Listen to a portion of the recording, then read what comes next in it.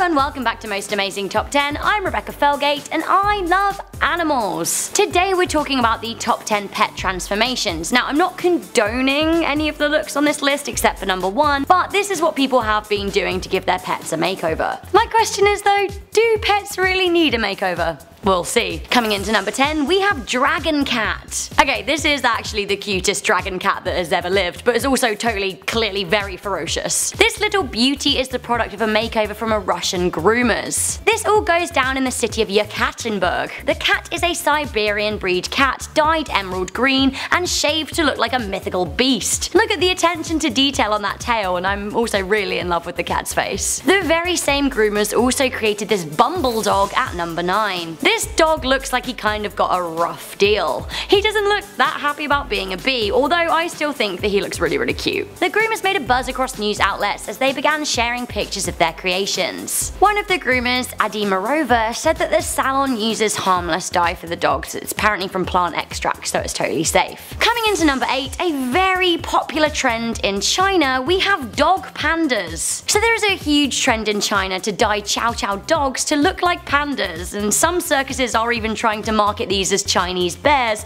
and are charging people to come and see them. Chow Chows are originally from Hungary, but they're very popular with the Chinese middle classes. One pet shop owner in Shenzhen said that he was struggling to keep up with the demand. He remarked that 10 years ago Chinese people were eating dogs, but these days they want them as pets. Pets dyed to look like pandas. But still, I guess that's better than eating them. Coming into number 7, we have this wild scene. A cheetah and a tiger, oh my. I'm not sure if cheetahs and tigers would be besties in real life, but in groomed dogland, why the heck not? That is one tiger I really wouldn't mind giving a tickle. What an absolute babe. Coming into number 6, we have pink pigeons. In Long Island, New York, pink pigeons were found roaming. It seems like they have been purposefully dyed pink. Images of the birds circulated the news in 2016, and it was suspected they may have been coloured for a wedding. Both pigeons were tagged, which suggests that they were pets or captive in some way. Many local animal shelters were appalled at the transformation, as birds really wouldn't enjoy the process of being dyed. They're much more skittish than dogs and even cats, which take the procedure with much lower levels of stress. Be still my bleating heart, we have this field of yellow sheep at number 5. Is this a field of buttercups? Oh no, it's a field of yellow sheep in the Yorkshire Dales. I love the Yorkshire Dales more than anywhere else on earth, and the sheep really don't mind non-toxic dye so much at all. For the Tour de France that came through the Dales in 2014,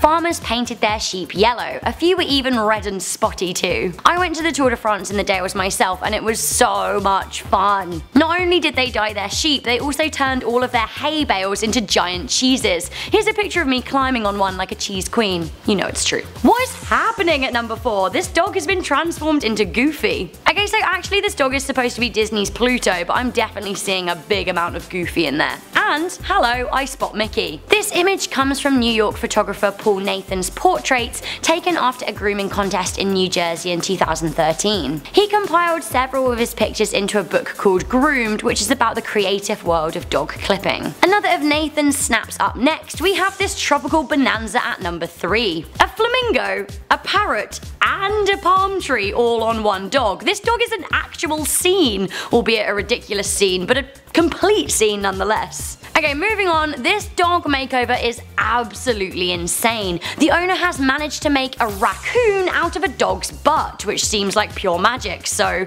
witness the miracle here at number 2. Only in America could a pet owner turn their beloved pooch into a tree yielding a sleepy raccoon. I may not totally approve of this practice, but the craftsmanship here is so impressive. Finally, at number 1, a true transformation, and the only one I can really condone, we have this rescue and transformation of this abandoned dog. This poor dog, named Alice by her rescuers, was found in the back of a filthy tuk-tuk taxi in India. Now this is how she looked when she was found. She was a sad, mangled mess with a skin disease called mange. Flies were crawling on her, her nails had grown long, and she had literally curled up to die. Some people were dubbing her the barnacle dog because of the look of her skin. However, after an animal rescue team found her, she was nursed back to health. Slowly, she got her life back again and began looking like an actual actual dog and acting like one too. Her fur grew back and this is how she looked 6 weeks later. This makes my heart so happy. I love seeing her tail wagging, especially the contrast after seeing her curling up and waiting to die, and now she's